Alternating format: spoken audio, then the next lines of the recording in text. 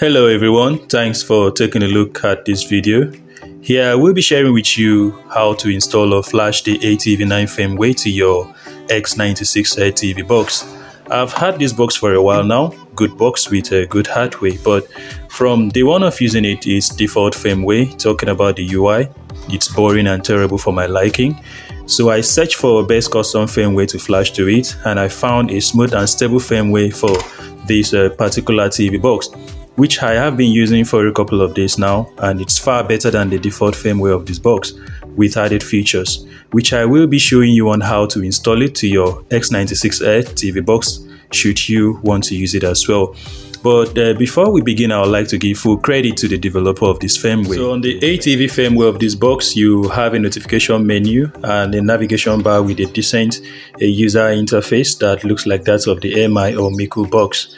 So if you want to run this custom firmware on your box, it's pretty simple, and I'll show you how to do it.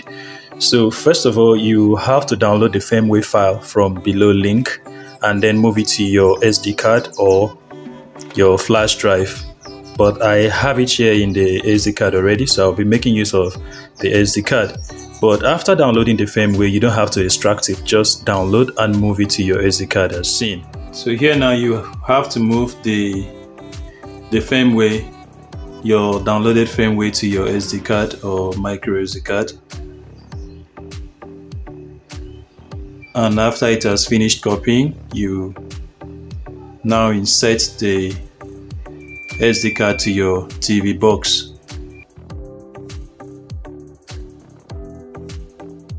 From the app menu, you navigate your way to the update app itself. You select, and then you select the firmware you want to flash,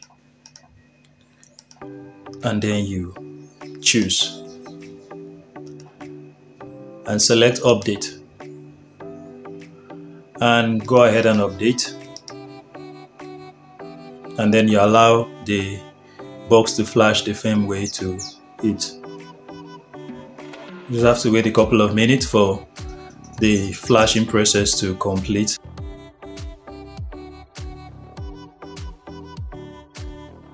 To boot to recovery mode, you need a matchstick or a paper clip, and then you insert inside the AV port.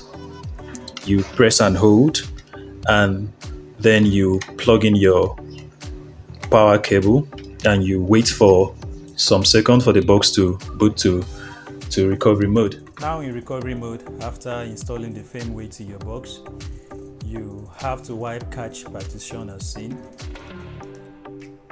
Yeah, you go ahead and wipe it, and then that's it. That's finished wiping. Then you just reboot back to the system to set things up.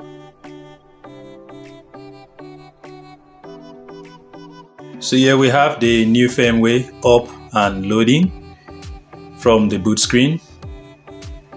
So you just have to wait a few more seconds for the first boot to complete. Now it has finished booting to screen. As you can see, we have the ATV 9 firmware running on the X96 ATV box.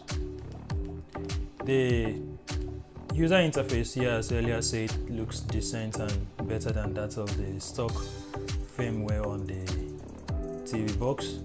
I particularly like the way it looks, and from the settings you have extra settings that shows that the box is rooted, and you also have system bars, you have game settings. Looking at the user interface, you can easily bring down the notification menu from here.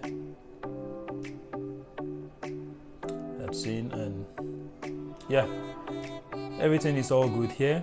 You can shut down the TV box from here, and you can also switch to the Android Pie launcher. It comes with two launchers. You can either use this or you use the ATV 9 launcher, which is very interesting and okay for me.